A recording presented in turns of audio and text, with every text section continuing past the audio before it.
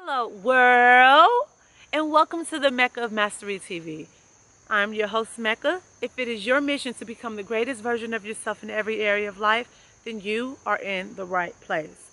I'm so excited about this video because in this episode we are speaking about personal development. And the topic of this video is how to stick to your plans. Let's get straight into the video.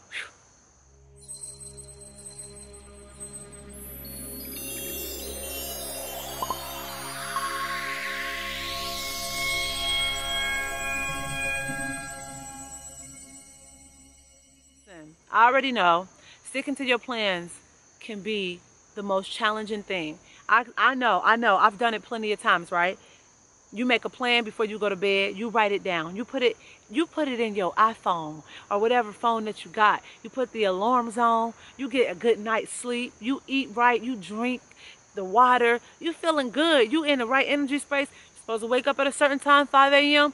You wake up, bam, you get up, all of a sudden, you look at the end of the day, out of 5 things you had on your list, you probably only did 1 or 0. Why is this, right? It's like, why can't I stick to my plans? And what happens is, when you don't stick to your plans, it makes you worse off in a negative mood, right? You start to feel more negative about yourself, okay? You start to doubt yourself more because it's just like anything. Success builds on success.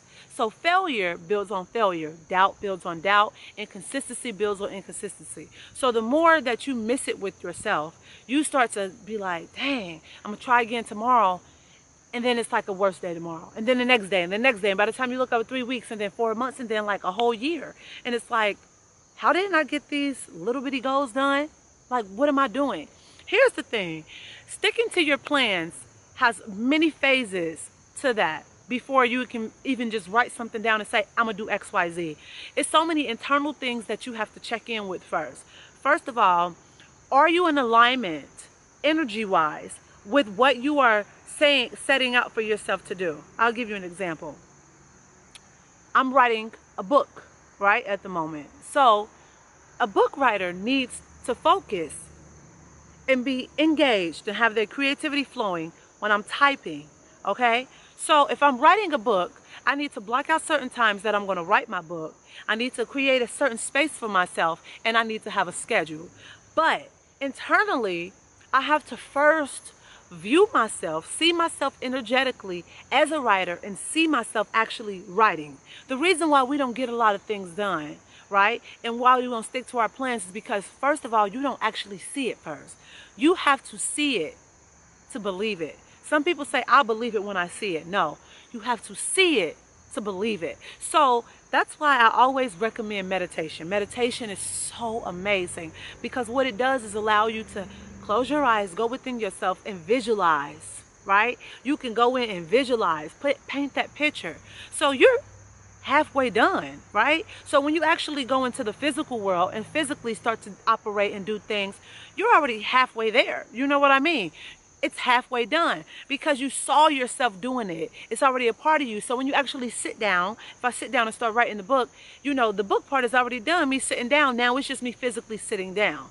But so when you plan out to do something, you don't actually see it internally for yourself. It's hard for you to just go and do it because energetically you're not in alignment with it. So that's the first thing. The second thing is there might be blockages within you, right? Things that come up that's not associated, right? Or let me take that back. There might be things that's coming up that's associated with your planning for yourself, and you might not be feeling deserving or in alignment with it. It goes back to alignment. Let me give you an example of what I mean by this.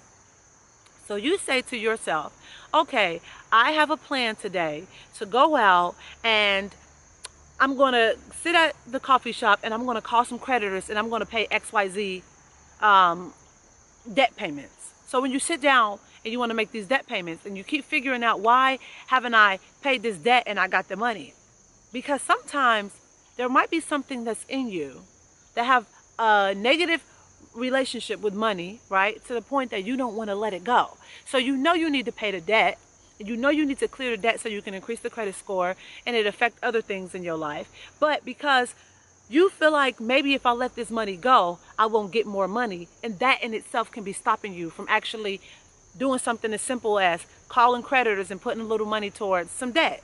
So you also have to check what things that's inside of you that has not been addressed. So the blockages, invisible chains that's actually inside of you that has not been addressed, that is actually stopping you from doing external things. That's the second thing. Third thing is boundaries. Sometimes we don't stick to our plans because we don't even have boundaries. Anybody come, Tom, Joe, Mary, Sam, the rain, everything, right? You got to have boundaries for yourself, right? When I wake up in the morning, my phone is on airplane mode when I go to sleep, okay? When I go to sleep, I put my phone on airplane mode. When I wake up, I have a whole hour and 15 minutes where I do a morning ritual and my phone is on airplane mode. That is my boundary, okay? And if anybody else is in my space or in my house at that time, they know. And if they don't know, they will know. Do not bother me. When I wake up and you see me make my cup of tea, because I go straight up, take my vitamins, drink my water, let the sun meet my forehead, okay?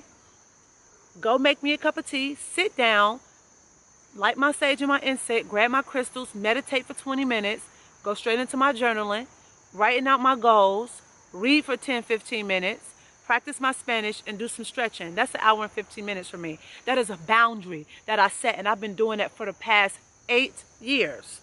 8 years, right? Can't do it. So when I'm doing my work, I block out 4 hours at a coffee shop. Phone is on do not disturb, face down in my bag. I have a whole nother device that is for alarms when I switch through tasks. Boundaries, right? Dating. Do not call me after a certain time. Boundaries. Do not pull up on me. Boundaries, okay? Boundaries for myself. Make sure I pack my snacks and my meals. You have to even put boundaries in for yourself so you can actually stay on track with your plans. So you have to actually put those things in there. Number 4, right? And this is kind of go towards the last one, which is boundaries. But this is curbing distractions. What are you doing to actually curb the distractions? Use that phone that you got. Everybody have a smartphone. Use that phone, right? First of all, write down what you need to do. Because if you don't have a clear plan of what you need to do and why you need to do it, right? Because sometimes you can't stick to your goals or stick to a plan because you don't even know why you want to do it. The why of something is what gives you the juice, baby. It gives you the life. That's the juice of why you're going to do something, why you need to be doing it. So sometimes I get up and I'm like, oh man, 5 a.m. gym session. Like, do I really want to do this? Like 5 a.m.? Like, am I really that crazy? 5 a.m. gym session? Seriously, Mecca? But then I think about it. I'm like, why do I want to go to the gym? I want to feel healthy. I want to be vibrant. I want to feel good in my body. Oh, baby, I got a photo shoot coming up. I'm going on vacation to Bali. I want to be snatched in that swimsuit. You feel me? Right? Many reasons. Why? Oh, I'm about to get up and go to the gym. But if your why is not strong enough and if it does not come from a deeper space of you, you won't do it and you won't stick to it. So that's like a bonus right there, because that kind of curve distractions. But knowing your why helps you curve distractions. Alarms, planning it, okay? And having those boundaries set in place for yourself. And here's the next one, the 5th one. You just gotta go for it. You just gotta keep going. Don't feel like it. You know you need to get it done. You just got to do it. Your body hurting, your brain trying to protect you. You just got to do it. Because the more you do something, success builds on success. Consistency is the key. You just have to go for it.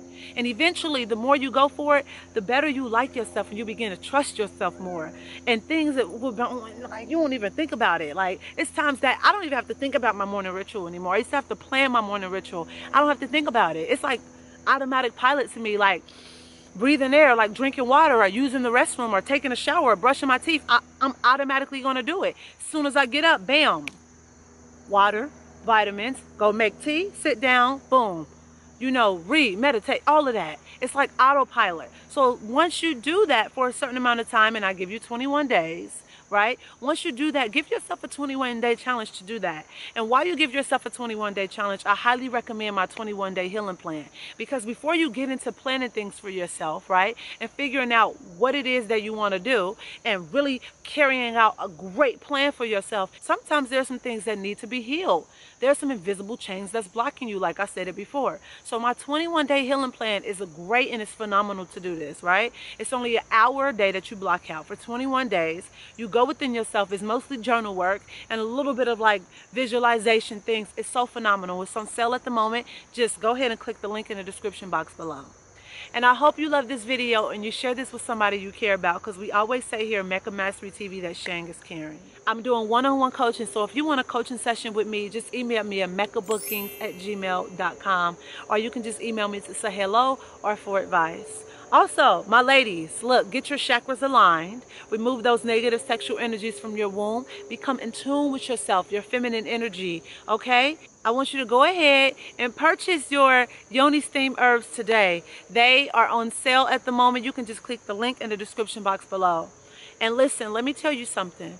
No matter what we go through, where we at in our lives, we always need healing. Some of the reasons why we don't get to what we want in life, we don't get to that space, we don't align with that energy of our true source and our true nature, is because we have so many unhealed wounds. My 21-day healing plan is so perfect for this, right? This 21 days is phenomenal, will transform your life. Block out 1 hour a day.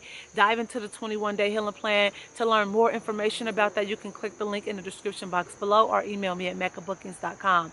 And I have protection kits available. Protect your energy, protect your space, protect your aura, remove negative energies. There's some full moon rituals coming up. There's some new moons that's coming up, so you can set new intentions. And I have in stock at the moment, we have our protection kits. So make sure you get yours today. Click the link in the description box below or email us at meccabookings@gmail.com. I'm sending my love, my light, my peace, my gratitude, peace, tranquility, love, good vibes, all of that your way. Until next time, I see you in the next episode with peace and love.